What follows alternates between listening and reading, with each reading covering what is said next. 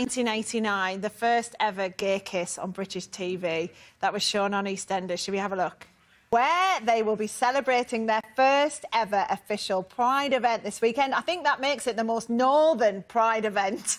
Drag Syndrome are the first 700 people turned up to march the streets of London with same-sex couples holding hands and kissing. Now, this was a huge deal back then. Performed at Blind Paris Pride. Before we speak to them, let's take a look at them in action. You can see why. OK, Justin, tell me who's been in touch now. Rosie Jones is with us. The big Pride party that you do with Joe Lycett. Oh, my God. Icon now. It's not you, Gareth. I don't know why you've... Oh, look.